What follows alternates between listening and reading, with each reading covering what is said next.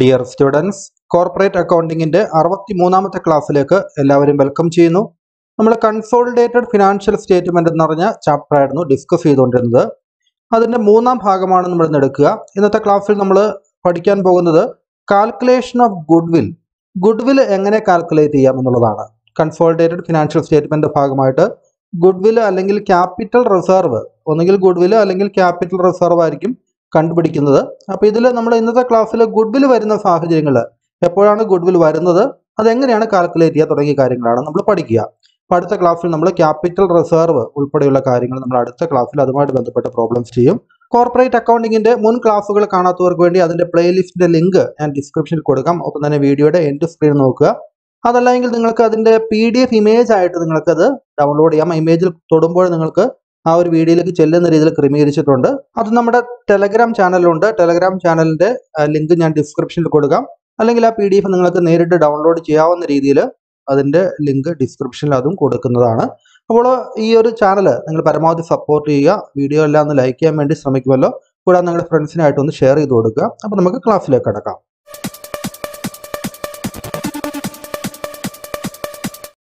നമ്മൾ ഇന്ന് രണ്ട് ടെക്സ്റ്റില് ഈ ഗുഡ്വില്ലിന്റെ കാൽക്കുലേഷനുമായിട്ട് ബന്ധപ്പെട്ട പ്രോബ്ലംസ് പഠിക്കുന്നതാണ്. അപ്പോൾ നിങ്ങൾക്ക് എക്സാമിന് ഏത് രീതിയിലുള്ള ക്വസ്റ്റ്യൻ വന്നു കഴിഞ്ഞാൽ നിങ്ങൾക്കത് എഴുതുന്നതിന് വേണ്ടി നിങ്ങൾക്കത് ഹെൽപ്ഫുൾ ആയിരിക്കുകയും ചെയ്യും. അപ്പോൾ നമുക്ക് നോക്കാം. ആദ്യം calculation of ഗുഡ്വില്. ഗുഡ്വില്ലിന്റെ calculation. Four acquiring the shares in A subsidiary the parent company have to pay the price or consideration. അപ്പോൾ ഒരു സബ്സിഡറി കമ്പനിയുടെ ഷെയറുകൾ അക്വയർ ചെയ്യുമ്പോൾ ഒരു പാരന്റ് കമ്പനി, അതായത് ആ ഷെയറുകൾ അക്വയർ ചെയ്യുന്ന പാരന്റ് കമ്പനി അല്ലെങ്കിൽ ഹോൾഡിംഗ് കമ്പനി അല്ലേ, ആ കമ്പനി സബ്സിഡറി കമ്പനിക്ക് ഒരു കൺസിഡറേഷൻ ആയിട്ട് ആ ഷെയറിന്റെ വിലയ്ക്ക് തുല്യമായിട്ടുള്ള ഒരു പ്രൈസ് അല്ലേ, പ്രൈസ് കൊടുക്കേണ്ടതുണ്ട്. This is the cost of investment made by the parent company in the subsidiary company. Subsidiary കമ്പനിയുടെ ഷെയറുകൾ വാങ്ങിക്കുമ്പോൾ ഈ ഹോൾഡിംഗ് കമ്പനി അഥവാ പാരന്റ് കമ്പനി നടത്തുന്ന ഇൻവെസ്റ്റ്മെന്റ് ആണ് അതല്ലേ. അതായത് ഷെയർ വാങ്ങിക്കുമ്പോൾ ഏതായാലും ക്യാഷ് കൊടുക്കണം അല്ലേ.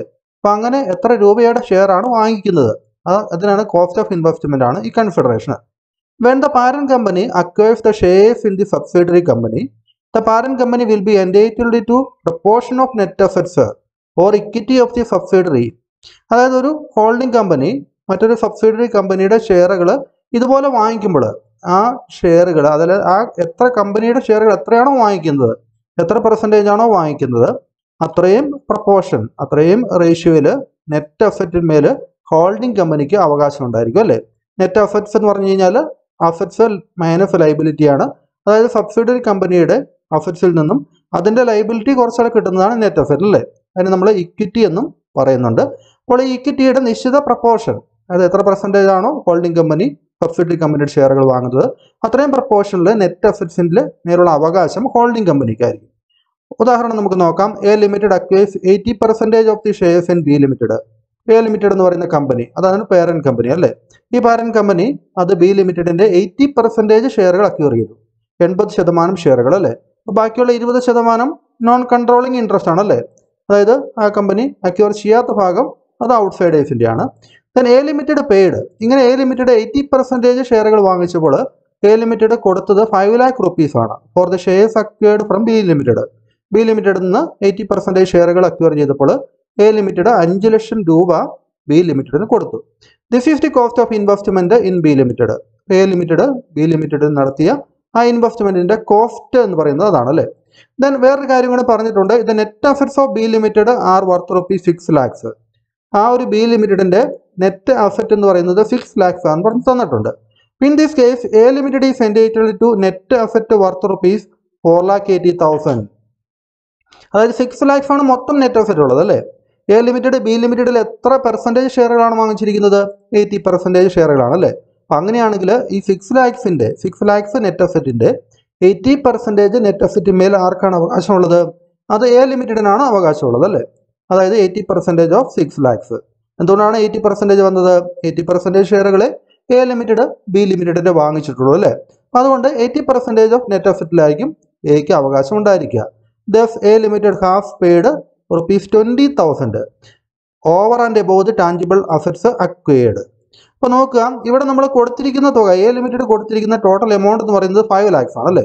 ഈ 5 lakhs എന്ന് പറയുന്നത് കൂടുതൽ എമൗണ്ട് ആണ്. അതിൻ്റെ വിലയെക്കാളും എത്ര നെറ്റ് അസറ്റ് ആണോ വരുന്നത് അതിനേക്കാളും കൂടിയ എമൗണ്ടാണ് കൊടുത്തിരിക്കുന്നതെങ്കിൽ ആ കൂടുതലായിട്ട് കൊടുക്കുന്ന എമൗണ്ടിനെയാണ് നമ്മൾ ഗുഡ് വിൽ എന്ന് പറയുന്നത്. നോക്കുക, 6 lakhs-ന്റെ 80%, 4,80,000 മേൽ അവകാശമേ ഉള്ളൂ എ ലിമിറ്റഡ് അല്ലേ. അങ്ങനെയാണെങ്കിൽ 4,80,000 എ ലിമിറ്റഡ് കൊടുത്താൽ മതിയായിരുന്നു അല്ലേ. പക്ഷേ എ ലിമിറ്റഡ് 5 lakhs കൊടുത്തിട്ടുണ്ട്. അപ്പോൾ ഒരു സബ്സിഡിയറി കമ്പനിയുടെ റെപ്യൂട്ടേഷന്, അതിൻ്റെ ഗുഡ് വില്, അതിൻ്റെ ഒരു പങ്കാളിത്തം അല്ലെങ്കിൽ അത്തരം കാര്യങ്ങളോട് പരിഗണിച്ചുകൊണ്ടാണ് ഇതുപോലുള്ള ഹോൾഡിംഗ് കമ്പനി സബ്സിഡിയറി കമ്പനിക്ക് കൂടുതൽ എമൗണ്ട് കൊടുക്കുന്നത്. അപ്പോൾ അങ്ങനെ കൂടുതൽ കൊടുക്കുന്ന എമൗണ്ട്, അതായത് 5 ലക്ഷത്തിൽ നിന്ന് 5 ലക്ഷം കൊടുത്ത എമൗണ്ട് 4,80,000 കൊടുക്കേണ്ടിയിരുന്നുള്ളൂ അല്ലേ. ആ 5 ലക്ഷത്തിൽ നിന്ന് 4,80,000 കുറച്ച് കഴിയുമ്പോൾ കിട്ടുന്ന 20,000 രൂപ, അതായത് 4,80,000-ത്തേക്കാളും 20,000 രൂപ കൂടുതൽ എ ലിമിറ്റഡ് കൊടുത്തിട്ടുണ്ട്. Over and above the tangible assets acquired അല്ലേ. എത്രയാണോ tangible assets net asset acquire ചെയ്ത് അതിനേക്കാളും കൂടുതലായിട്ട് കൊടുത്തിരിക്കുന്ന 20,000 രൂപയാണ് ഈ കേസിൽ good will. This excess amount paid is good will arising on consolidation. അതായത് കൺസോളിഡേഷനിൽ, അതായത് ഹോൾഡിംഗ് കമ്പനി ഒരു സബ്സിഡിയറി കമ്പനി ഏറ്റെടുക്കുന്ന പ്രക്രിയയാണ് കൺസോളിഡേഷൻ. അപ്പോൾ ഇങ്ങനെ കൺസോളിഡേഷൻ്റെ ഭാഗമായിട്ട് ഈ പറഞ്ഞിരിക്കുന്ന പേരന്റ് കമ്പനി കൂടുതലായിട്ട് കൊടുത്തിരിക്കുന്ന എമൗണ്ട് ആണ് ഗുഡ് വിൽ. അതായത് good will acquired in business combination. Business combination ഉദ്ദേശിക്കുന്നതാണ് holding company ഒരു സബ്സിഡിയറി കമ്പനിയുടെ ഷെയറുകൾ വാങ്ങിക്കുന്നു, ആ ബിസിനസ് കമ്പൈൻഡ് ആയിട്ട് മുന്നോട്ട് പോകുന്നു അല്ലേ. അപ്പോൾ അത്തരത്തിലുള്ള ബിസിനസ് കോമ്പിനേഷനിൽ കൺസോളിഡേഷൻ്റെ ഭാഗമായിട്ടുള്ള ഈ ഒരു എമൗണ്ടിന് നമ്മൾ ഗുഡ് വിൽ എന്ന് പറയും. അപ്പോൾ നമുക്ക് ഇക്കാര്യത്തിൽ നമ്മൾ ഒന്നുകൂടെ ജസ്റ്റ് ഇപ്പോൾ ഒന്ന് ഓർത്തു പോകാം. അതായത് ഇപ്പോൾ കൊടുക്കുന്ന എമൗണ്ട് കൊടുക്കേണ്ടിയിരുന്ന എമൗണ്ടിനേക്കാളും നെറ്റ് അസറ്റിൻ്റെ ഷെയർമാരെക്കാളും കുറവാണ് കൊടുത്തിരുന്നതെങ്കിൽ അതിനെയാണ് നമ്മൾ ക്യാപിറ്റൽ റിസർവ് എന്നൊക്കെ പറയുക. ക്യാപിറ്റൽ റിസർവ് എന്ന് പറയുന്നതാണ് ഇവിടെ നിന്ന് ഓർത്തിരുന്നേക്കുക. ഇപ്പോൾ ഗുഡ് വിൽ അല്ലെങ്കിൽ ക്യാപിറ്റൽ റിസർവ്, ഇവിടെ എമൗണ്ട് കൊടുത്തിരിക്കുന്നത് കൊടുക്കേണ്ടിയിരുന്ന എമൗണ്ടിനേക്കാളും, അതായത് നെറ്റ് അസറ്റിൻ്റെ നിശ്ചിത പെർസെൻറ്റേജിനേക്കാളും കൂടുതൽ എമൗണ്ടാണ് കൊടുത്തിരിക്കുന്നത്, അതുകൊണ്ട് ഗുഡ് വിൽ എന്ന് വന്നു. കുറവ് എമൗണ്ട് ആണെങ്കിൽ അത് ക്യാപിറ്റൽ റിസർവ് ആണ്. ആ കാര്യങ്ങൾ നമ്മൾ അടുത്ത ക്ലാസ്സിൽ കൂടുതലായിട്ട് ഡിസ്കസ് ചെയ്യുന്നതാണ്. അതുമായിട്ട് ബന്ധപ്പെട്ട പ്രോബ്ലംസ് നമുക്ക് അവിടെ ചെയ്യാം. അപ്പോൾ നമുക്കിവിടെ ഒരു പ്രോബ്ലം നമുക്ക് നോക്കാം. അതിനു മുമ്പായിട്ട് പഠിച്ചിരിക്കേണ്ടത് ഈ ഒരു ഗുഡ് വിൽ കാൽക്കുലേഷനുമായിട്ട് ബന്ധപ്പെട്ടിട്ടുള്ള ഡിഫറെൻ്റ് ആയിട്ടുള്ള സിറ്റുവേഷനും അതുമായിട്ട് ബന്ധപ്പെട്ട് നമ്മൾ ഉപയോഗിക്കേണ്ട ഒരു ഫോർമുലയുമാണ് ഇനി ഓർത്തിരിക്കേണ്ടത്. നോക്കുക, when consideration transferred and net asset acquired are given and 100% shares are acquired by the acquirer. അതായത് ഒന്നാമത്തെ സിറ്റുവേഷൻ എന്ന് പറയുന്നതാണ് consideration transferred and net assets acquired are given. അതായത് നമുക്ക് ക്വസ്റ്റ്യനിൽ കൺസിഡറേഷൻ ട്രാൻസ്ഫേർഡ് എത്ര രൂപയാണ് പേയ്മെൻറ്റ് നടത്തിയിരിക്കുന്നത്, ഷെയർ വാങ്ങിച്ചപ്പോൾ എത്ര രൂപയാണ് ഹോൾഡിംഗ് കമ്പനി പേയ്മെൻറ്റ് നടത്തിയിരിക്കുന്നത്, അതാണ് consideration transferred. And net assets acquired, എത്രയാണ് net asset holding company subsidiary കമ്പനിയുടെ അക്വയർ ചെയ്തിരിക്കുന്നത്, എത്രയാണ് നെറ്റ് അസറ്റിൻ്റെ എമൗണ്ട്, അത്രയും കാര്യങ്ങൾ തന്നിട്ടുണ്ട്. And 100% shares are acquired by the acquirer. ഇവിടെ ഹോൾഡിംഗ് കമ്പനി സബ്സിഡിയറി കമ്പനിയുടെ 100% ഷെയറുകളും വാങ്ങിച്ചിരിക്കുന്നു. ആ ഒരു സിറ്റുവേഷനാണ് ഒന്നാമത്തെ സിറ്റുവേഷൻ. അതായത് മുഴുവൻ ഷെയറുകളും ഹോൾഡിംഗ് കമ്പനി സബ്സിഡിയറി കമ്പനിയുടെ വാങ്ങിച്ചിരിക്കുന്നു. എല്ലാ കേസിലും മുഴുവൻ ഷെയറുകൾ വാങ്ങിക്കണമെന്നില്ല അല്ലേ. 50%-ൽ കൂടുതൽ, 51, 55, 70, 80 ഏതുമാകാം അല്ലേ. പക്ഷെ ഇവിടെ 100% ഷെയറുകൾ വാങ്ങിച്ചിരിക്കുന്ന സാഹചര്യത്തിൽ നെറ്റ് അസറ്റും കൺസിഡറേഷൻ്റെ എമൗണ്ടും തന്നിരിക്കുമ്പോൾ എങ്ങനെയാണ് ഗുഡ് വിൽ കണ്ടുപിടിക്കുക, ഗുഡ് വിൽ അല്ലെങ്കിൽ ക്യാപിറ്റൽ റിസർവ് കണ്ടുപിടിക്കുക എന്നുള്ളതാണ് അല്ലേ. In this situation 100% shares are acquired, hence there is no non controlling interest. ഇപ്പോൾ ഇവിടെ മൈനോറിറ്റി ഇൻട്രസ്റ്റ് അല്ലെങ്കിൽ നോൺ കൺട്രോളിങ് ഇൻട്രസ്റ്റിൻ്റെ കേസ് വരുന്നില്ല. കാരണം എന്താണ്, 100% ഷെയറുകൾ വാങ്ങിച്ചിരിക്കുന്നത് ഹോൾഡിംഗ് കമ്പനിയാണ് അല്ലേ. ഗുഡ് വിൽ ഈസ് കാൽക്കുലേറ്റഡ്, അങ്ങനെയുള്ള കേസിൽ ഗുഡ് വിൽ കാൽക്കുലേറ്റ് ചെയ്യുന്നതിനുള്ള ഒരു ഫോർമുലയാണ് ഓർത്തിരിക്കുക. Good will is equal to consideration transferred minus net assets acquired at acquisition. ഇവിടെ കൺസിഡറേഷൻ ട്രാൻസ്ഫേർഡ് എത്ര രൂപയാണ് ഹോൾഡിംഗ് കമ്പനി കൊടുത്തത്, അതിൽ നിന്ന് net assets acquired at acquisition, ഈ സബ്സിഡിയറി കമ്പനിയുടെ നെറ്റ് അസറ്റ്സിൻ്റെ എമൗണ്ട്. 100% ഷെയർ അക്വയർ ചെയ്തല്ലേ, 100% നെറ്റ് അസറ്റ്സ്, അവിടെ നിശ്ചിത പെർസെൻറ്റേജ് ഒന്നും വ്യത്യാസമൊന്നുമില്ല, 100% നെറ്റ് അസറ്റ് ഹോൾഡിംഗ് കമ്പനിക്ക് അവകാശപ്പെട്ടതാണ് അല്ലേ. അപ്പോൾ അതുകൊണ്ട് കൺസിഡറേഷൻ മൈനസ് നെറ്റ് അസറ്റ്, അങ്ങനെ സിമ്പിളായിട്ട് നിങ്ങൾക്ക് ഓർത്തിരിക്കാം. കൺസിഡറേഷൻ മൈനസ് നെറ്റ് അസറ്റ്, അതായിരിക്കും ഗുഡ് വിൽ. നെറ്റ് അസറ്റ് എന്താണെന്നുള്ളത് നമ്മൾ കഴിഞ്ഞ ക്ലാസ്സിലൊക്കെ പറഞ്ഞതാണ്. നെറ്റ് അസറ്റ് എന്ന് പറഞ്ഞു കഴിഞ്ഞാൽ share capital plus reserves and surplus അങ്ങനെ കണ്ടുപിടിക്കാം. അല്ലെങ്കിൽ നമുക്ക് total assets acquired minus total liabilities assumed, അതായത് ടോട്ടൽ അസറ്റ്സ് മൈനസ് ലൈബിലിറ്റീസ് അല്ലേ, ടോട്ടൽ ലൈബിലിറ്റീസ്, ആ രീതിയിൽ നമുക്ക് നെറ്റ് അസറ്റ് കണ്ടുപിടിക്കാം. അപ്പോൾ ക്വസ്റ്റ്യനിൽ നേരിട്ട് ചിലപ്പോൾ നെറ്റ് അസറ്റ് തന്നിട്ടുണ്ടാവും, അല്ലെങ്കിൽ ചിലപ്പോൾ ഇതുപോലെ നിങ്ങൾക്ക് തന്നിരിക്കുന്ന എമൗണ്ടിൽ നിന്ന് നെറ്റ് അസറ്റ് കണ്ടുപിടിക്കേണ്ടി വന്നേക്കാം. അപ്പോൾ നമുക്കൊരു എക്സാമ്പിൾ നോക്കാം. Example, X limited acquires 100% shares of Y limited. നമ്മൾ കുറച്ച് മുമ്പ് പറഞ്ഞ കേസാണ് 100% ഷെയറുകൾ അക്വയർ ചെയ്തിരിക്കുന്നത് അല്ലേ. X limited acquires 100% share of Y limited which has 40,000 shares of ₹10 each at A market price of ₹12 each. ഇവിടെ 40,000 ഷെയറുകളാണ് വൈ ലിമിറ്റഡിനുള്ളത്. 10 രൂപയാണ് അതിൻ്റെ ഫേസ് വാല്യൂ. അതിനൊരു മാർക്കറ്റ് പ്രൈസ് 12 രൂപയുണ്ട്. അപ്പോൾ നമ്മൾ ഇവിടെ ശ്രദ്ധിക്കേണ്ട ഒരു കാര്യം, മാർക്കറ്റ് പ്രൈസ് തന്നിട്ടുണ്ടെങ്കിൽ അത്രയും രൂപ തന്നെ എക്സ് ലിമിറ്റഡ് ഈ ഷെയറിൻ്റെ വിലയായിട്ട് വൈ ലിമിറ്റഡിന് കൊടുക്കേണ്ടി വരും. അപ്പോൾ നിങ്ങളിവിടെ ഈ ഒരു 10 രൂപ എന്നുള്ളത് കാര്യം പരിഗണിക്കേണ്ട ആവശ്യമില്ല. 12 രൂപയാണ് ഒരു ഷെയറിൻ്റെ വില, മാർക്കറ്റ് പ്രൈസാണ് നമ്മൾ കൺസിഡർ ചെയ്യേണ്ടത് അല്ലേ. അപ്പോൾ 40,000 × 12 രൂപയാണ് എക്സ് ലിമിറ്റഡ് കൊടുത്തിരിക്കുന്നത് എന്ന് മനസ്സിലാക്കാം. ഇനി ഇത് assets and liabilities of Y limited. Assets എന്ന് പറയുന്നത് 5 lakhs ആണ്, ലൈബിലിറ്റി എന്ന് പറയുന്നത് 1 lakhs ആണ് അല്ലേ. 5 lakhs ആൻഡ് 1 lakh റെസ്പെക്റ്റീവ്ലി എന്നാണ് പറഞ്ഞിരിക്കുന്നത് അല്ലേ. യഥാക്രമം 5 lakhs 1 lakhs ആണ്. അങ്ങനെയാണെങ്കിൽ ഗുഡ്വിൽ കാൽക്കുലേറ്റ് ചെയ്യാനാണ് പറഞ്ഞിരിക്കുന്നത്. അപ്പോൾ നമുക്കിവിടെ അറിയാം കൺസിഡറേഷൻ്റെ എമൗണ്ട് എങ്ങനെ കണ്ടുപിടിക്കാം. കൊടുത്ത എമൗണ്ട് 40,000 × 12 ആണ്. അസറ്റ്സും ലൈബിലിറ്റീസും തമ്മിലുള്ള വ്യത്യാസം നമുക്ക് നെറ്റ് അസറ്റും കിട്ടും. അപ്പോൾ കൺസിഡറേഷൻ മൈനസ് നെറ്റ് അസറ്റ് ആണ് ഗുഡ്വിൽ എന്ന് പറയുന്നത് അല്ലേ. കൺസിഡറേഷനിൽ നിന്ന് നെറ്റ് അസറ്റ് കുറയ്ക്കുമ്പോൾ കിട്ടുന്നത് ഒരു പോസിറ്റീവ് വാല്യൂ ഉള്ള ഒരു ഫിഗർ ആണെങ്കിൽ അത് ഗുഡ്വിലാണ്. നെഗറ്റീവ് വാല്യൂ ആണ് വരുന്നതെങ്കിൽ അതിനർത്ഥം അവിടെ ക്യാപിറ്റൽ റിസർവ് ആണ് എന്നുള്ളത് മനസ്സിലാക്കാം. ഇനി ഗുഡ്വിൽ ഈസ് ഈക്വൽ ടു നമ്മൾ ആദ്യം പറഞ്ഞിരിക്കുന്ന ഈ ഒരു ഇക്വേഷൻ നമ്മൾ എടുത്തെഴുതുകയാണ്. Consideration transferred minus net asset acquired, അതായത് കൺസിഡറേഷൻ മൈനസ് നെറ്റ് അസറ്റ് അല്ലേ. ഇത് കൃത്യമായിട്ട് നിങ്ങൾ പറയുമ്പോൾ തന്നെ ഒന്ന് ചെയ്തുകൂടാൻ പോകുന്നത് നല്ലതായിരിക്കും കേട്ടോ. ജസ്റ്റ് നിങ്ങൾ ടെക്സ്റ്റിൽ നോക്കിയിരിക്കുകയോ അല്ലെങ്കിൽ ക്ലാസ് ജസ്റ്റ് വാച്ച് ചെയ്തുകൊണ്ടിരിക്കുന്ന പകരം നിങ്ങൾ ഒരു നോട്ട്ബുക്കും പേനയും എടുത്ത് അതൊന്ന് ചെയ്ത് പഠിക്കുകയും കൂടി ചെയ്യുക കേട്ടോ. അതിനൊപ്പം തന്നെ നിങ്ങളൊന്ന് എഴുതി പോവുകയും ചെയ്യുക. അങ്ങനെ എഴുതി പോകേണ്ട ഒരു അവസ്ഥ നമുക്ക് ഈ ഒരു ചാപ്റ്ററിലുണ്ട്. കാരണം കൃത്യമായിട്ട് നമ്മളിത് പഠിച്ചു വെക്കേണ്ടതുണ്ട്. അത് നമ്മുടെ കണ്ടിന്യൂസ് ആയിട്ട് അല്ലെങ്കിൽ തുടർന്ന് വരുന്ന ക്ലാസ്സുകളിൽ നമുക്കത് കൂടുതൽ ഹെൽപ്ഫുൾ ആയിരിക്കും. പഠിക്കുന്ന കാര്യങ്ങൾ കൃത്യമായിട്ട് തന്നെ പഠിച്ചു പോവുക. അതിനുവേണ്ടി തന്നെയാണ് ഞാൻ റിപ്പീറ്റഡ് ആയിട്ട് ഈ ഒരു ഫോർമുലയൊക്കെ വീണ്ടും വീണ്ടും പറയുന്നത്. നെറ്റ് അസറ്റ് അക്വയർഡ് എന്ന് പറയുന്നത് അസറ്റ്സ് മൈനസ് ലൈബിലിറ്റി ആണ് അല്ലേ. അസറ്റ്സ് 5 lakhs ആണ്, 1 lakh ആണ് ലൈബിലിറ്റി. അത് കുറച്ച് കഴിയുമ്പോൾ നമുക്ക് 4 lakhs ലഭിച്ചിരിക്കുന്നു അല്ലേ. അപ്പോൾ അങ്ങനെയാണെങ്കിൽ ഗുഡ്വില്ലിൻ്റെ എമൗണ്ട് എന്ന് പറയുന്നത് കൺസിഡറേഷൻ മൈനസ് നെറ്റ് അസറ്റ് ആണ് അല്ലേ. കൺസിഡറേഷൻ മൈനസ് നെറ്റ് അസറ്റ് ആണ്. അപ്പോൾ ഇവിടെ നോക്കുക, ഇവിടെ 40,000 × 12 എന്ന് പറയുന്നത് എന്താണ്, അതാണ് കൺസിഡറേഷൻ അല്ലേ. 40,000 ഷെയറുകൾ അതിൻ്റെ മാർക്കറ്റ് പ്രൈസ് കൊണ്ട് അല്ലേ ഈ 12 കൊണ്ട് മൾട്ടിപ്ലൈ ചെയ്യുമ്പോൾ നമുക്ക് കൺസിഡറേഷൻ്റെ എമൗണ്ട് കിട്ടും. അതിൽ നിന്നും നമ്മൾ ഈ 4 lakhs നെറ്റ് അസറ്റ് കുറച്ച് ചെയ്യുമ്പോൾ നമുക്ക് 80,000 രൂപയാണ് നമുക്ക് ഗുഡ്വില്ലായിട്ട് ലഭിക്കുന്നത് അല്ലേ. ഗുഡ്വിൽ ആണ് എന്നുള്ളത് എങ്ങനെ മനസ്സിലായി, അത് നമ്മൾ കുറയ്ക്കുമ്പോൾ നമുക്ക് കിട്ടുന്ന 80,000 ഒരു പോസിറ്റീവ് ഫിഗർ ആണ് അല്ലേ, മൈനസ് ഫിഗർ ഒന്നുമല്ല. അപ്പോൾ അതുകൊണ്ട് അത് ഗുഡ്വില്ലാണെന്നുള്ളത് നമുക്ക് മനസ്സിലായി അല്ലേ. അങ്ങനെ വളരെ സിമ്പിളായിട്ട് നമുക്കിത് പഠിച്ചു വെക്കാവുന്നതുള്ളൂ. നമുക്കിനി രണ്ടാമത്തെ സിറ്റുവേഷൻ നോക്കാം, സിറ്റുവേഷൻ 2. അപ്പോൾ ആദ്യം നമ്മൾ പറഞ്ഞ കേസ് എന്ന് പറഞ്ഞാൽ എന്തായിരുന്നു, 100% ഷെയറുകളും സബ്സിഡറി കമ്പനിയുടെ പാരന്റ് കമ്പനി വാങ്ങിക്കുന്ന സിറ്റുവേഷൻ ആയിരുന്നു അല്ലേ. ഇവിടെ നോക്കുക, when consideration transferred and net assets acquired. തൊട്ട് മുമ്പിൽ പറഞ്ഞ സിറ്റുവേഷൻ 1 രണ്ട് കാര്യങ്ങൾ ഇവിടെയുണ്ട്. കൺസിഡറേഷൻ്റെ എമൗണ്ട് നമുക്ക് തന്നിട്ടുണ്ട്, ഒപ്പം തന്നെ നെറ്റ് അസറ്റ് അക്വയർ ചെയ്തിരിക്കുന്നത്, നെറ്റ് അസറ്റിൻ്റെ വാല്യൂ നമുക്ക് തന്നിട്ടുണ്ട്. Are given and the acquirer means holding company അല്ലേ. അക്വയർഡ് എന്താണ് അവർ അക്വയർ ചെയ്തിരിക്കുന്നത്, less than 100% shares of subsidiary company. അതായത് സബ്സിഡറി കമ്പനിയുടെ 100% ഷെയറുകളും അക്വയർ ചെയ്യാത്ത കേസ് അല്ലേ. ആദ്യത്തെ കേസ് 100% ഷെയറുകളും അക്വയർ ചെയ്ത കേസായിരുന്നു. 100% ഷെയറുകളും അക്വയർ ചെയ്യാത്ത കേസ് എന്ന് പറയുമ്പോൾ അത് 51 മുതൽ 99% വരെയുള്ള ഏതെങ്കിലും പെർസെൻറ്റേജ് ആയിരിക്കും തന്നിരിക്കുന്നത് അല്ലേ. അപ്പോൾ അങ്ങനെയുള്ള കേസിൽ എങ്ങനെയാണ് ഗുഡ്വിൽ കാൽക്കുലേറ്റ് ചെയ്യുന്നത് എന്നുള്ളതാണ്. ഗുഡ്വിൽ അല്ലെങ്കിൽ നമുക്ക് ക്യാപിറ്റൽ റിസർവ് എന്ന് കണ്ടുപിടിക്കുക എന്നുള്ളതാണ് നമ്മൾ നോക്കുക. In this situation there is known controlling interest അല്ലേ. അപ്പോൾ ഇത്തരം ഒരു സിറ്റുവേഷനിൽ നമുക്ക് മൈനോറിറ്റി ഇൻട്രസ്റ്റ് അല്ലെങ്കിൽ നോൺ കൺട്രോളിങ് ഇൻട്രസ്റ്റ് കൂടി ഉണ്ടാവും അല്ലേ.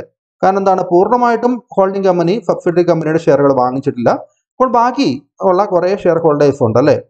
This is because A portion of the shares less than 50% that is known controlling shares. അപ്പോൾ നോൺ കൺട്രോളിങ് ഷെയർസിൻ്റെ പ്രസൻസ് അവിടെ ഉണ്ട്, ലെസ് ദാൻ 50%. അതായത് 55% ഹോൾഡിംഗ് കമ്പനി അക്വയർ ചെയ്തിരിക്കുന്നതെങ്കിൽ ബാക്കി 45% നോൺ കൺട്രോളിംഗ് ഷെയർ ഹോൾഡേഴ്സിൻ്റെ ആണ് അല്ലേ. Is held by outsiders. In this case goodwill is calculated as. അങ്ങനെ വരുമ്പോൾ goodwill calculate ചെയ്യേണ്ടത് നോക്കുക, ഇവിടെ 2 രീതികളാണ് പറഞ്ഞിരിക്കുന്നത്. 2 രീതിയിൽ ചെയ്തു കഴിഞ്ഞാൽ നിങ്ങൾക്ക് കിട്ടുന്ന ആൻസർ ഒന്ന് തന്നെയായിരിക്കും കേട്ടോ. അപ്പോൾ നിങ്ങൾക്ക് ക്വസ്റ്റ്യനിൽ തന്നിരിക്കുന്ന വിവരങ്ങൾ എന്ത് തന്നെയാണോ അത് വെച്ചുകൊണ്ട് നിങ്ങൾക്ക് ഏത് ഫോർമുല വേണം നിങ്ങൾക്ക് ഉപയോഗിക്കാൻ പറ്റുന്നതാണ് അല്ലേ. ഒന്നാമത്തെ ഫോർമുല നോക്കുക, consideration paid plus non controlling interest minus net asset acquired. അപ്പോൾ നമുക്ക് ഇത് നമ്മൾ തൊട്ട് മുമ്പത്തെ സിറ്റുവേഷനിലെ ഫോർമുലയുമായിട്ട് നമുക്കൊന്ന് കമ്പയർ ചെയ്തുകൊണ്ട് പഠിച്ചു പോകുന്നത് നല്ലതായിരിക്കും. അവിടെ തൊട്ട് മുമ്പ് നമ്മൾ എന്തായിരുന്നു പറഞ്ഞത്, സിറ്റുവേഷൻ 1 100% ഷെയറും അക്വയർ ചെയ്യുന്ന കേസിൽ consideration paid minus net asset acquired ആയിരുന്നു അല്ലേ. അപ്പോൾ ഇവിടെ നമുക്ക് അഡീഷണൽ ആയിട്ട് വന്നിരിക്കുന്ന ഒരു കാര്യങ്ങൾ കൂടിയുള്ളൂ അല്ലേ, നോൺ കൺട്രോളിങ് ഇൻട്രസ്റ്റ്. എന്തുകൊണ്ടാണ് നോൺ കൺട്രോളിങ് ഇൻട്രസ്റ്റ് വന്നത്, ഇവിടെ 100% ഷെയറുകളും ഹോൾഡിംഗ് കമ്പനി അക്വയർ ചെയ്യുന്നില്ല. അപ്പോൾ അതുകൊണ്ട് ഒരു നോൺ കൺട്രോളിംഗ് ഷെയർസ് അല്ലെങ്കിൽ non controlling interest outsiders hold ചെയ്തിരിക്കുന്ന ഷെയറുകൾ കമ്പനിയിലുണ്ട്. അപ്പോൾ ആ കാര്യങ്ങൾ കൂടി നമ്മൾ പരിഗണിക്കേണ്ടതുണ്ട് ഈ സിറ്റുവേഷൻ അല്ലേ, ഗുഡ്വിൽ കണ്ടുപിടിക്കാൻ. ഇപ്പോൾ കൺസിഡറേഷൻ പെയ്ഡിൻ്റെ കൂടെ നോൺ കൺട്രോളിങ് ഇൻട്രസ്റ്റ് കൂട്ടുക, അതിൽ നിന്ന് നെറ്റ് അസറ്റ് കുറയ്ക്കുമ്പോൾ കിട്ടുന്ന ഫിഗർ അതൊരു പോസിറ്റീവ് വാല്യൂ ആണെങ്കിൽ ഗുഡ്വിലും, നെഗറ്റീവ് വാല്യൂ ആണെങ്കിൽ അത് ക്യാപിറ്റൽ റിസർവും ആയിരിക്കും അല്ലേ.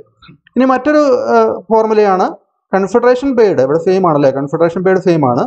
Minus proportionate share of parent in the net assets of the subsidiary. Subsidiary കമ്പനിയിൽ പാരന്റ് കമ്പനിയുടെ നെറ്റ് അസറ്റ്സിന്റെ പ്രപ്പോർഷണേറ്റ് ഷെയർ അത് കുറച്ച് കഴിഞ്ഞാലും മതി അല്ലേ. Proportionate share of parent in the net assets of the subsidiary. Subsidiary കമ്പനിയുടെ നെറ്റ് അസറ്റ്സ് മേൽ proportionate share മാത്രമേ ഇവിടെ ഹോൾഡിംഗ് കമ്പനിക്ക് ഉണ്ടാവുള്ളൂ. കാരണം എന്താണ്, ലെസ് ദാൻ 100%, 100% താഴെയാണ് ഇവർ ഷെയർ അക്വയർ ചെയ്തിരിക്കുന്നത് അല്ലേ.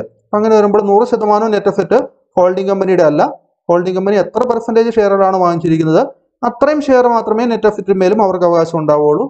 അതുകൊണ്ടാണ് പ്രപ്പോർഷണേറ്റ് ഷെയർ എന്ന് പറഞ്ഞിരിക്കുന്നത്. അപ്പോൾ ഇതിൽ തന്നിരിക്കുന്ന ഏത് ഒരു ഫോർമുല ഉപയോഗിച്ച് കഴിഞ്ഞാലും സെയിം ആൻസർ നിങ്ങൾക്ക് ലഭിക്കും. ഇപ്പോൾ നമുക്കൊന്ന് നോക്കാം.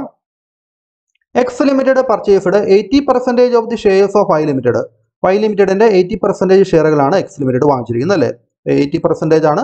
അപ്പോൾ നോക്കുക, 100%നേക്കാൾ താഴെ ഒരു പെർസെൻറ്റേജ് ആണ് നിങ്ങൾക്ക് തന്നിരിക്കുന്നതെങ്കിൽ അവിടെ നോൺ കൺട്രോളിങ് ഇൻട്രസ്റ്റോടെ ഉൾപ്പെടെയുള്ള ആ ഒരു ഫോർമുല നിങ്ങൾക്ക് അപ്ലൈ ചെയ്യണം. അല്ലെങ്കിൽ proportionate share of parent in the net assets of the subsidiary അല്ലേ. ഈ രണ്ടിൽ ഏതെങ്കിലും ഒരു ഫോർമുല അപ്ലൈ ചെയ്യണമെന്ന് ഓർത്തിരിക്കുക. The issued capital of Y limited consist of 25,000 shares of 10 each. ഇപ്പോൾ ഇഷ്യൂഡ് ക്യാപിറ്റൽ വൈ ലിമിറ്റഡിന്റെ ഷെയർ ക്യാപിറ്റലിന്റെ അവസ്ഥ എന്താണ്, 25,000 ഷെയറുകളാണ്, 10 രൂപയായിരുന്നു അതിന്റെ വില. കൺസിഡറേഷൻ പെയ്ഡ് ഈസ്, കൺസിഡറേഷൻ എന്ന് പറഞ്ഞിരിക്കുന്നത് 2,50,000. അതായത് എക്സ് ലിമിറ്റഡ് വൈ ലിമിറ്റഡിന് കൊടുത്ത എമൗണ്ടിന്റെ കാര്യം പറഞ്ഞിട്ടുണ്ട്, അത് 2,50,000 ആണ്. The identifiable assets and liabilities of the Y limited R. അതായത് ഐഡന്റിഫയബിൾ എന്ന് ഉദ്ദേശിക്കുന്നത് നമുക്ക് വൈ ലിമിറ്റഡിന്റെ കാണാൻ സാധിക്കുന്നത്, അല്ലെങ്കിൽ ഐഡന്റിഫൈ എത്രയാണ് അസറ്റ്സ് എന്നും എത്രയാണ് ലയബിലിറ്റി എന്നുള്ളത് നമ്മൾ കണക്ക് കൂട്ടിയപ്പോൾ അസറ്റ്സ് എന്ന് പറയുന്നത് അത് 3 lakhs ആണ്, ലയബിലിറ്റീസ് എന്ന് പറയുന്നത് 50,000 ആണ്. അപ്പോൾ ഇവിടെ അസറ്റ്സും ലയബിലിറ്റീസും തന്നിരിക്കുന്നത് എന്തിനു വേണ്ടിയാണ്, നമുക്ക് നെറ്റ് അസറ്റ്സ് കണ്ടുപിടിക്കാൻ വേണ്ടിയാണ് അല്ലേ. Calculate the amount of goodwill, നമ്മൾ ഗുഡ്വില്ലിന്റെ എമൗണ്ട് കാൽക്കുലേറ്റ് ചെയ്യുന്നതാണ് പറഞ്ഞിരിക്കുന്നത്. അപ്പോൾ ഇവിടെ 80% ഷെയറുകൾ മാത്രമേ എക്സ് ലിമിറ്റഡ് അക്വയർ ചെയ്തിട്ടുള്ളൂ. അതുകൊണ്ട് തന്നെ നോൺ കൺട്രോളിങ് ഇൻട്രസ്റ്റിന്റെ പ്രസൻസ് ഉണ്ട്. അപ്പോൾ NCI നോൺ കൺട്രോളിങ് ഇൻട്രസ്റ്റ് നമുക്ക് കണ്ടുപിടിക്കേണ്ടതുണ്ട്. നോൺ കൺട്രോളിങ് ഇൻട്രസ്റ്റ് കണ്ടുപിടിച്ചിട്ട് നമുക്ക് കൺസിഡറേഷൻ പെയ്ഡിന്റെ കൂടെ ആഡ് ചെയ്യണം. അതിൽ നിന്ന് നമുക്ക് നെറ്റ് അസറ്റ് കുറച്ച് ചെയ്യുമ്പോൾ നമുക്ക് ഇവിടെ ഗുഡ്വില്ലിന്റെ എമൗണ്ട് ലഭിക്കും അല്ലേ. Calculate the amount of goodwill എന്നാണ് പറഞ്ഞിരിക്കുന്നത്. അപ്പോൾ ഗുഡ്വിൽ തന്നെയാണെങ്കിൽ നമുക്ക് എമൗണ്ട് കിട്ടാൻ പോകുന്നത്. നമുക്ക് value of shares held by non controlling share holders. Non controlling share holders NCIയുടെ value നമ്മൾ കണ്ടുപിടിക്കുകയാണ്. NCIയുടെ വാല്യൂ എങ്ങനെയാണ് കണ്ടുപിടിക്കുക, ഇവിടെ 25,000 ഇൻറ്റു 10 എന്ന് പറഞ്ഞു കഴിഞ്ഞാൽ 25,000 ഷെയറുകളാണ് 10 രൂപ വിലയുള്ളത് അല്ലേ. 25,000 ഇൻറ്റു 10 2,50,000 രൂപയാണ് ടോട്ടൽ വാല്യൂ അല്ലേ. ഇത് മാത്രം നോക്കുക, 25,000 ഇൻറ്റു 10 അല്ലേ, 2,50,000 ആണ് ടോട്ടൽ ഷെയർ ക്യാപിറ്റലിന്റെ എമൗണ്ട്. അപ്പോൾ അതിൽ 20% ആണ് നമ്മുടെ നോൺ കൺട്രോളിങ് ഇൻട്രസ്റ്റ് എന്ന് മനസ്സിലായി. എങ്ങനെയാണ് ഈ 20% ലഭിച്ചത്, നമുക്കിവിടെ 80% ആണ് എക്സ് ലിമിറ്റഡ് വാങ്ങിച്ചിട്ടുള്ളത് അല്ലേ. അപ്പോൾ ബാക്കിയുള്ള 20% ആണ് നോൺ കൺട്രോളിങ് ഇൻട്രസ്റ്റ് അല്ലെങ്കിൽ NCI മൈനോറിറ്റി ഇൻട്രസ്റ്റ് എന്നൊക്കെ പറയുന്നത് അല്ലേ. അപ്പോൾ ഈ ഒരു 20% അങ്ങനെയാണ് ലഭിച്ചിരിക്കുന്നത്. അപ്പോൾ ടോട്ടൽ ഷെയർ ക്യാപിറ്റൽ അത് 25,000 ഇൻറ്റു 10 മൊത്തം ഷെയറിന്റെ വാല്യൂ, അതിൻ്റെ 20% ആണ് നോൺ കൺട്രോളിങ് ഇൻട്രസ്റ്റ് അല്ലേ. Value of shares held by non controlling share holders. Non controlling share holders കൈവശം വെച്ചിരിക്കുന്ന ഷെയറിന്റെ വാല്യൂ നമ്മൾ കണ്ടുപിടിക്കുന്നു, അതാണ് 50,000 രൂപ അല്ലേ. ഈ 50,000 രൂപയാണ് non controlling interest. Alternatively NCI can be calculated on the basis of net asset. നമുക്ക് നെറ്റ് അസറ്റ്സിനെ ബേസ് ചെയ്തുകൊണ്ട് നമുക്ക് ഇവിടെ NCI കണ്ടുപിടിക്കാവുന്നതാണ്. നെറ്റ് അസറ്റ്സ് അക്വേർഡ് എങ്ങനെ കണ്ടുപിടിക്കാം, നെറ്റ് അസറ്റ്സ് അക്വേർഡ് നമ്മൾ കണ്ടുപിടിക്കാൻ വേണ്ടി ഇവിടെ 3 ലക്ഷം രൂപ അസറ്റ്സ് എന്നും 50,000 രൂപ ലയബിലിറ്റി എന്ന് പറഞ്ഞിട്ടുണ്ടല്ലേ. അപ്പോൾ 3 ലക്ഷം മൈനസ് 50,000 2,50,000 ആണ് നമുക്ക് നെറ്റ് അസറ്റ് വരുന്നത് അല്ലേ. ഇനി proportionate share of non controlling share holders in the net asset. Non controlling share ഹോൾഡേഴ്സിന്റെ ഈ നെറ്റ് അസറ്റ് മേലുള്ള പ്രപ്പോർഷണേറ്റ് ഷെയർ, അതായത് 2,50,000 പ്രപ്പോർഷണേറ്റ് ഷെയർ NCIയുടെ എമൗണ്ട് നമ്മൾ കണ്ടുപിടിക്കുന്നത് അല്ലേ, 20% അല്ലേ. 2,50,000 20% 50,000 രൂപ. അപ്പം അങ്ങനെ നമുക്ക് 50,000 രൂപ നമുക്ക് ഈ സെയിം ആൻസർ തന്നെയാണ് ലഭിച്ചിരിക്കുന്നത് അല്ലേ. അപ്പോൾ രണ്ട് രീതിയിൽ നമുക്ക് നോൺ കൺട്രോളിങ് ഇൻട്രസ്റ്റ് നമുക്ക് ഇവിടെ കണ്ടുപിടിക്കാം. ഇനി നമുക്ക് കാൽക്കുലേറ്റ് ഗുഡ്വിൽ കാൽക്കുലേറ്റ് ചെയ്ത് നോക്കുക. ഗുഡ്വിൽ ആദ്യത്തെ ഒരു ഫോർമുല നമ്മൾ അപ്ലൈ ചെയ്യുമ്പോൾ നോക്കുക, consideration paid plus NCI minus net asset acquired. Consideration paid 2,50,000 ആണ്, നമ്മളിവിടെ NCI കണ്ടുപിടിച്ച് 50,000 ആണ്, മൈനസ് നെറ്റ് അസറ്റ് 2,50,000 ആണ് നമ്മളിവിടെ കണ്ടുപിടിച്ചിട്ടുണ്ട്. അപ്പോൾ ഇവിടെ ഗുഡ്വിൽ എത്ര കിട്ടി, 60,000 കിട്ടി അല്ലേ. Alternatively goodwill or gain from bargain purchase. ഈ ബാർഗെയിൻ പർച്ചേസ് എന്ന് പറയുന്നത് അല്ലെങ്കിൽ ഗെയിൻ ഫ്രം ബാർഗെയിൻ പർച്ചേസ് എന്ന് വെച്ച് കഴിഞ്ഞാൽ ക്യാപിറ്റൽ റിസർവ് ആണ് കേട്ടോ, കൃത്യമായിട്ട് ഓർത്തിരിക്കുക. ഗെയിൻ ഫ്രം ബാർഗെയിൻ പർച്ചേസ് എന്ന് വെച്ച് കഴിഞ്ഞാൽ ക്യാപിറ്റൽ റിസർവ് തന്നെയാണ്. അപ്പോൾ ഗുഡ്വിൽ അല്ലെങ്കിൽ ക്യാപിറ്റൽ റിസർവ് അത് കണ്ടുപിടിക്കുന്നതിന് വേണ്ടി നമുക്ക് വിതൗട്ട് കാൽക്കുലേറ്റിംഗ് എൻ സി കണ്ടുപിടിക്കാതെ തന്നെ നമുക്ക് വേണമെങ്കിൽ അത് ചെയ്യാവുന്നതാണ്. നോക്കുക, consideration paid minus proportionate share of parent in the net assets of subsidiary അല്ലേ. നമുക്ക് രണ്ടാമത്തെ ആ ഒരു ഇക്വേഷൻ അല്ലേ മറ്റൊരു ഫോർമുല ഉപയോഗിച്ച് നമുക്ക് കണ്ടുപിടിക്കാം. കൺസിഡറേഷൻ പെയ്ഡ് എന്ന് പറയുന്നത് 2,50,000 ആണ്. ആ എമൗണ്ടിൽ വ്യത്യാസമില്ല. Proportionate share of parent in the net assets of subsidiary കമ്പനിയുടെ നെറ്റ് അസറ്റ്സിൽ അതിന്റെ പ്രൊപ്പോർഷണൽ ഷെയർ പേരന്റ് കമ്പനിയുടെ പ്രൊപ്പോർഷനേറ്റ് ഷെയർ അല്ലേ. അപ്പോൾ മൊത്തം 2,50,000 ആണ്. അതിന്റെ 80% അത് ഹോൾഡിംഗ് കമ്പനിയുടെ ഷെയർ ആണ് അല്ലേ. നെറ്റ് അസറ്റ് മേൽ 80% അവകാശമുള്ളത് ഹോൾഡിംഗ് കമ്പനിക്കാണ്. അപ്പോൾ proportionate share of parent in the net assets of സബ്സിഡറിയുടെ net asset മേൽ പാരന്റ് കമ്പനിക്ക് ഹോൾഡിംഗ് കമ്പനിക്കുള്ള പ്രൊപ്പോർഷനേറ്റ് ഷെയർ എന്ന് പറഞ്ഞാൽ ഇപ്പോൾ എത്രയാണ്? 2 lakhs ആണ് അല്ലേ. 2,50,000 50,000 രൂപ ആർക്കായിരുന്നു? നോൺ കൺട്രോളിംഗ് ഷെയർ ഹോൾഡേഴ്സിൻ്റെ ആണ് അല്ലേ. ബാക്കിയുള്ള 2 ലക്ഷം രൂപ മാത്രമേ നമുക്ക് ഹോൾഡിംഗ് കമ്പനിക്കുള്ളൂ. അപ്പം അങ്ങനെ വരുമ്പോൾ ഗുഡ്വില്ല് നമുക്ക് കണ്ടുപിടിക്കാം. Goodwill is equal to 2,50,000 minus ഈ 2 lakhs അല്ലേ. അപ്പോൾ നമുക്ക് എത്ര കിട്ടി? 60,000 രൂപ ഗുഡ്വിൽ ലഭിച്ചിരിക്കുന്നത് അല്ലേ. അപ്പോൾ 2 കേസിൽ നമുക്ക് 60,000 രൂപയാണ് ലഭിച്ചിരിക്കുന്നത് അല്ലേ. 2 ഫോർമുലയും നമ്മൾ അപ്ലൈ ചെയ്തു. 2 കേസിലും അത് തന്നെയാണ്. ഇവിടെ നമുക്ക് മൂന്നാമത്തെ ഒരു സിറ്റുവേഷൻ പറയുന്നുണ്ട്. When pre acquisition profit and post acquisition profit of subsidiary company are given. Pre acquisition പ്രോഫിറ്റും post acquisition പ്രോഫിറ്റും ഒക്കെ സബ്സിഡറി കമ്പനിയുടെ തന്നിട്ടുണ്ടെങ്കിൽ അത്തരം കേസുകളിൽ നമ്മൾ ഈ ഒരു രീതിയാണ് ഗുഡ്വിൽ അല്ലെങ്കിൽ ക്യാപിറ്റൽ റിസർവ് കണ്ടുപിടിക്കാൻ വേണ്ടി ഉപയോഗിക്കുന്നത്. ഇവിടെയും എമൗണ്ട് കൺസിഡറേഷൻ എമൗണ്ട് ആണ് നമ്മൾ ആദ്യം എടുക്കുന്നത്. അതിൽ നമ്മൾ paid value of shares acquire, നമ്മുടെ ഷെയർ എത്ര ഷെയറുകളാണ് അക്വയർ ചെയ്തിരിക്കുന്നത് അതിന്റെ പെയ്ഡ് വാല്യൂ, വാങ്ങിച്ചിരിക്കുന്ന നമ്മൾ എത്ര ഷെയറുകളാണ് വാങ്ങിച്ചിരിക്കുന്നത് അതിന്റെ അടച്ചു തീർത്ത ആ ഒരു amount paid value അതെടുക്കുന്നു. Then share in the pre acquisition profit of subsidiary കമ്പനിയുടെ പ്രീ അക്വിസിഷൻ പ്രോഫിറ്റ് നമ്മൾ അത് രണ്ടുകൂടെ നമ്മൾ ആഡ് ചെയ്തിട്ട് ഈ ഒരു എമൗണ്ടിൽ നിന്ന് കൺസിഡറേഷനിൽ നിന്ന് അത് കുറയ്ക്കുന്നു അല്ലേ. Paid value of shares അക്വയർഡും pre acquisition പ്രോഫിറ്റും അതിന്റെ ഷെയർ അല്ലേ, അത് രണ്ടുകൂടെ നമ്മൾ ഇതിൽ നിന്ന് കുറയ്ക്കുന്നു. അപ്പോൾ നമുക്ക് ഗുഡ്വിൽ ലഭിക്കും. അപ്പോൾ ഈ രീതിയിലുള്ള പ്രോബ്ലംസ് നമുക്ക് വരും ക്ലാസ്സുകൾ പരിചയപ്പെടാം. ജസ്റ്റ് ഇപ്പോൾ ഓർത്തിരുന്നേക്കുക. പിന്നെ നമുക്ക് മറ്റൊരു ടെക്സ്റ്റിൽ നിന്നുള്ള എക്സലന്റ് ടെക്സ്റ്റിൽ നിന്നുള്ള കുറച്ച് 1-2 പ്രോബ്ലംസ് കൂടെ ഒന്ന് നോക്കി പോകാം. നോക്കുക, calculation of cost of control or goodwill or capital reserve. അപ്പോൾ ഗുഡ്വിൽ അല്ലെങ്കിൽ ക്യാപിറ്റൽ റിസർവ് കണ്ടുപിടിക്കുന്നതാണ്. ഇതിനാണ് കോസ്റ്റ് ഓഫ് കൺട്രോൾ എന്ന് പറയുക, ഗുഡ്വിൽ അല്ലെങ്കിൽ ക്യാപിറ്റൽ റിസർവ്. അപ്പോൾ ഇവിടെ ഇന്ത്യ AS 103 പ്രകാരം acquirer shawl recognise goodwill or capital reserve. Capital reserve എന്ന് പറയുന്ന മറ്റൊരു പേരാണെന്ത്? ബാർഗെയിൻ പർച്ചേസ് പ്രൈസ് എന്ന് പറയുന്നത് അല്ലേ. അപ്പോൾ goodwill is equal to the aggregate of, ഈ ഒരു ടെക്സ്റ്റിൽ പറഞ്ഞിരിക്കുന്ന ഫോർമുല നമ്മൾ കുറച്ച് മുമ്പ് പഠിച്ചിരിക്കുന്ന അതേ ഫോർമുല തന്നെയാണ് കേട്ടോ. അപ്പോൾ ഈ ടെക്സ്റ്റ് ഫോളോ ചെയ്യുന്നവർക്കും ഇത് നോക്കാവുന്നതാണ്. അപ്പോൾ ഇത് കൺസിഡറേഷൻ ട്രാൻസ്ഫേർഡ്, അഗ്രിഗേറ്റ് എന്ന് പറഞ്ഞാൽ ടോട്ടൽ ആണ് അല്ലേ. Consideration transferred the amount of any non controlling interest in the subsidiary, അതായത് കൺസിഡറേഷൻ്റെ amount plus non controlling interest അല്ലേ, ഈ രണ്ടുകൂടെ നമ്മൾ ആഡ് ചെയ്യുന്നു. അതിനുശേഷം അതിൽ നിന്ന് നമ്മൾ മൈനസ് കുറയ്ക്കുന്നു. Net off the acquisition date amount of the ഐഡന്റിഫിയബിൾ assets acquired and liabilities assumed, അതായത് ഇത്രയേ ഉള്ളൂ, നെറ്റ് അസറ്റ്സിന്റെ എമൗണ്ട് കുറയ്ക്കുന്നു അല്ലേ. നെറ്റ് അസറ്റ്സിന്റെ എമൗണ്ട് കുറയ്ക്കുന്നു എന്നുള്ളതാണ്. മൈനസ് നെറ്റ് അസറ്റിനെയാണ് പറഞ്ഞിരിക്കുന്നത്. എക്സാമ്പിൾ നോക്കുക, X limited acquired 75% of Y limited. അപ്പോൾ വൈ ലിമിറ്റഡിന്റെ 75% ആണ് എക്സ് ലിമിറ്റഡ് അക്വയർ ചെയ്തുള്ളൂ. അപ്പോൾ ബാക്കിയുള്ള 25% നോൺ കൺട്രോളിംഗ് ഇൻട്രസ്റ്റ് ആണ്. അതിന്റെ കൺസിഡറേഷൻ പേയ്മെന്റ് എന്ന് പറയുന്നത് 26,20,000 ആണ് അല്ലെ. 26,20,000 ആണ് കൺസിഡറേഷൻ എമൗണ്ട് പറഞ്ഞിട്ടുണ്ട്. The value of non controlling ഇൻട്രസ്റ്റിന്റെ amount നിങ്ങൾക്ക് നേരിട്ട് തന്നിട്ടുണ്ട് 4,50,000 ആണ് അല്ലേ. ദ നെറ്റ് ഐഡന്റിഫൈബിൾ അസറ്റ്സ്, അതായത് നെറ്റ് അസറ്റ്സ് എന്ന് പറയുന്നത് 29 lakhs ആണെന്ന് പറഞ്ഞിട്ടുണ്ട്. അപ്പോൾ അങ്ങനെയാണെങ്കിൽ ഗുഡ്വിൽ കണ്ടുപിടിക്കാനാണ് പറഞ്ഞിരിക്കുന്നത്. അപ്പോൾ 75% ആണ് ഷെയറുകൾ അക്വയർ ചെയ്തിട്ടുള്ളൂ. അതുകൊണ്ട് തന്നെ നോൺ കൺട്രോളിംഗ് ഇൻട്രസ്റ്റ് ഇവിടെ തന്നിട്ടുണ്ട്. അപ്പം അങ്ങനെയാണെങ്കിൽ നമുക്ക് ഗുഡ്വിൽ കണ്ടുപിടിക്കാൻ വേണ്ടി consideration payable plus non controlling interest അല്ലേ, ഇത് നമ്മൾ ആദ്യം ആഡ് ചെയ്യുന്നു. അപ്പോൾ നമുക്ക് 30,80,000 കിട്ടി. അതിൽ നിന്ന് നമ്മൾ നെറ്റ് അസറ്റ് കുറയ്ക്കുന്നു അല്ലേ. നെറ്റ് ഐഡന്റിഫൈബിൾ അസറ്റ് കുറയ്ക്കുന്നു. 29 ലക്ഷം ആണ് അല്ലേ. ഇത് net identifiable assets of Y limited 29 ലക്ഷമാണ്. അപ്പോൾ ഗുഡ്വിൽ നമുക്ക് 1,80,000 എന്ന് ലഭിക്കുന്നു. അപ്പോൾ ഇതേ രീതിയിൽ നമുക്ക് കണ്ടുപിടിക്കാം. നോക്കുക, when the net identifiable asset of the subsidiary is more than the aggregate of consideration payable. അപ്പോൾ കൺസിഡറേഷൻ കൊടുക്കുന്നതിനേക്കാളും കൂടുതലാണ്, അതിന്റെ എമൗണ്ടിനേക്കാൾ കൂടുതലാണ് നെറ്റ് അസറ്റ് എങ്കിൽ അപ്പോഴാണ് ക്യാപിറ്റൽ റിസർവ് സംഭവിക്കുന്നത് അല്ലേ. ക്യാപിറ്റൽ റിസർവ് അല്ലെങ്കിൽ അതിന് പറയുന്ന മറ്റൊരു പേരാണ് ബാർഗെയിൻ പർച്ചേസ് പ്രൈസ് എന്ന് പറയുക അല്ലേ. ഇനി അടുത്ത മറ്റൊരു പ്രോബ്ലം നോക്കാം. Chandra limited acquired 80% of NK limited. ഇവിടെയും 100% അക്വയർ ചെയ്തിട്ടില്ല, 80% അക്വയർ ചെയ്തിട്ടുള്ളൂ. അപ്പോൾ കൺസിഡറേഷൻ എമൗണ്ട് 8,75,000 ആണ്. നോൺ കൺട്രോളിംഗ് ഇൻട്രസ്റ്റ് എമൗണ്ട് 2,60,000 ആണ്. അപ്പോൾ നോക്കുക, net identifiable asset is 12 lakhs. 12 lakhs ആണ് നെറ്റ് ഐഡന്റിഫയബിൾ അസറ്റ് ആയിട്ട് പറഞ്ഞിരിക്കുന്നത്.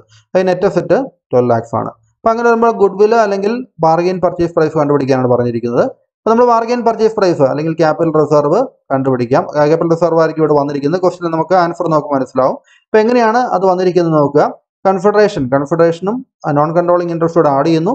അതിൽ നിന്ന് അപ്പോൾ നമുക്ക് 11,30,000 കിട്ടി അല്ലേ. നെറ്റ് ഐഡന്റിഫയബിൾ അസറ്റ് എന്ന് പറയുന്നത് എത്രയാണ്? 12 lakhs ആണ് അല്ലേ. അത് 11,30,000 കൂടുതലാണ് അസറ്റ്സിന്റെ എമൗണ്ട് എന്ന് പറയുന്നത് അല്ലേ. അപ്പൊ അങ്ങനെ വരുമ്പോൾ ആ ഒരു സാഹചര്യത്തിലാണ് നമുക്ക് ക്യാപിറ്റൽ റിസർവ് എന്ന് പറയുന്നത് അല്ലേ. 11,30,000 നിന്ന് 12 ലക്ഷം കുറച്ച് കഴിഞ്ഞാൽ നമുക്കൊരു മൈനസ് ഫിഗർ ആണ് കിട്ടുന്നത് അല്ലേ.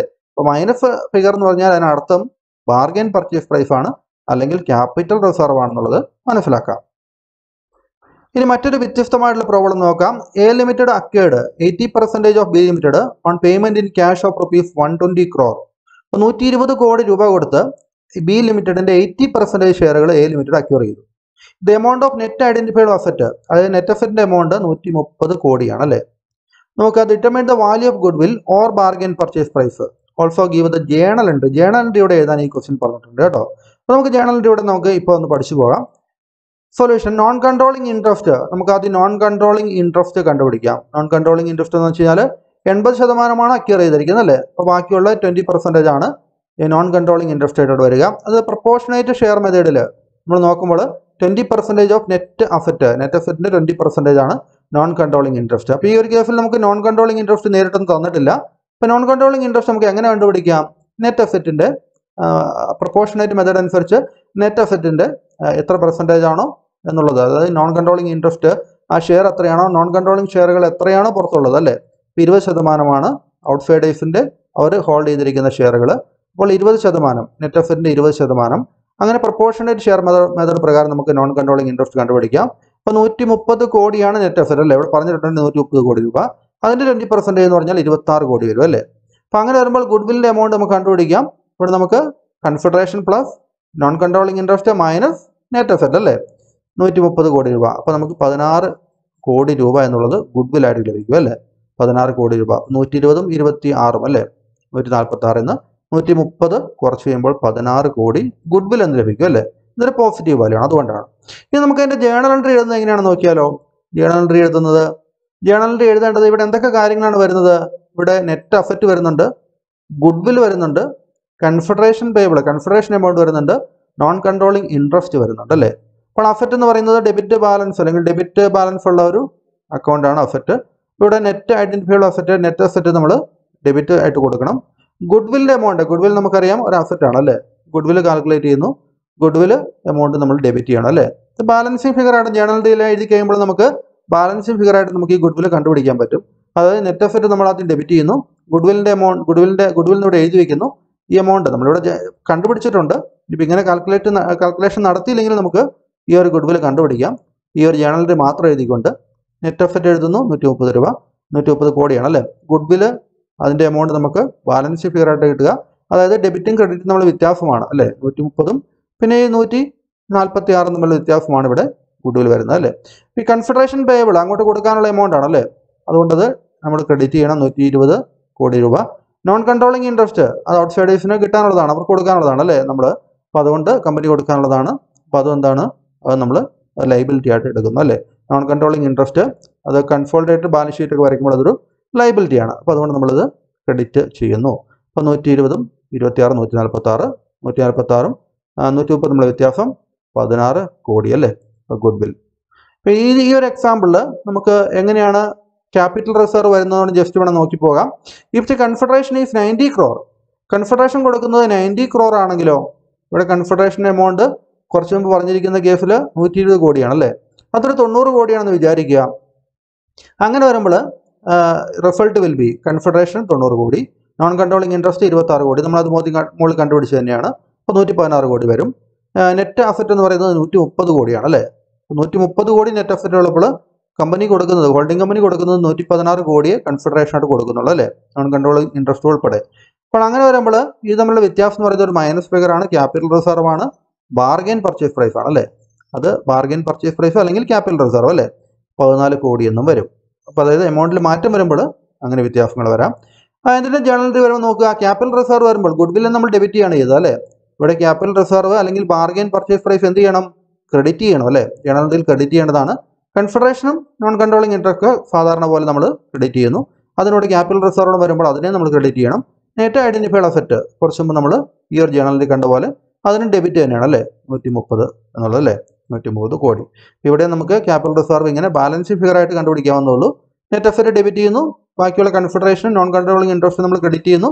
അത് തമ്മിലുള്ള വ്യത്യാസം 130ഉം ഇതും തമ്മിലുള്ള വ്യത്യാസം 14 കോടി രൂപയാണ് ബാർഗെയിൻ പർച്ചേസ് പ്രൈസ് അല്ലെങ്കിൽ ബാലൻസ് ഫിഗർ ആയിട്ട് വരുന്നത്. ഇപ്പം നമുക്ക് ഗുഡ്വില്ലും അല്ലെങ്കിൽ ക്യാപിറ്റൽ റിസർവ് എങ്ങനെയാണ് കണ്ടുപിടിക്കുന്നതിനെ കുറിച്ച് ഏകദേശം ഒരു ഐഡിയ കിട്ടിയല്ലോ. അപ്പോൾ ബാർഗെയിൻ പർച്ചേസ് പ്രൈസ് എന്താണെന്നുള്ളതും നമുക്ക് കാലിക്കറ്റ് യൂണിവേഴ്സിറ്റിയുടെ ഒരു ടെക്സ്റ്റ് ബുക്കിലും പറഞ്ഞിട്ടുണ്ട്, ബാർഗെയിൻ പർച്ചേസ് പ്രൈസ് എന്നുള്ളത്. അപ്പോൾ ഇത്രയേ ഉള്ളൂ. അത് നമ്മൾ കൊടുക്കുന്ന കൺസിഡറേഷൻ്റെ എമൗണ്ട് എന്ന് പറയുന്നത് നെറ്റ് അസറ്റിൻ്റെ എമൗണ്ടിനേക്കാളും കുറവാണെങ്കിൽ അല്ലേ, കുറവാണെങ്കിൽ അതാണ് ക്യാപിറ്റൽ റിസർവ് എന്ന് പറയുന്നത്, അല്ലെങ്കിൽ ബാർഗെയിൻ പർച്ചേസ് പ്രൈസ് എന്ന് പറയുന്നത്. അപ്പോൾ അത്രയും കാര്യങ്ങൾ മനസ്സിലാക്കുക. അപ്പോൾ നമുക്ക് ഇതിൻ്റെ തുടർച്ചയായിട്ട് നമുക്കിനി ക്ലാസ്സുകൾ ഇടണമെന്ന് ആഗ്രഹിക്കുകയാണ്. അപ്പോൾ നിങ്ങളുടെ ഒരു സപ്പോർട്ട് കാണുന്ന എല്ലാവരും തന്നെ വീഡിയോ ലൈക്ക് ചെയ്യുക. നിങ്ങളുടെ ലൈക്കുകളാണ് കൂടുതൽ ആളുകളിലേക്ക് ഈ ഒരു വീഡിയോ ക്ലാസ് എത്തിക്കുന്നത്. അപ്പോൾ കൂടുതൽ വ്യൂ ഉണ്ടാകും. കൂടുതൽ വ്യൂ ഉണ്ടാകുമ്പോൾ, സപ്പോർട്ട് ഉണ്ടാകുമ്പോൾ ഓട്ടോമാറ്റിക്കലി കൂടുതൽ ക്ലാസ്സുകളും അപ്ലോഡ് ചെയ്യപ്പെടുന്നതായിരിക്കും കേട്ടോ. അപ്പോൾ നമുക്കിനി മറ്റൊരു ക്ലാസ്സുമായി വീണ്ടും കാണാം. താങ്ക്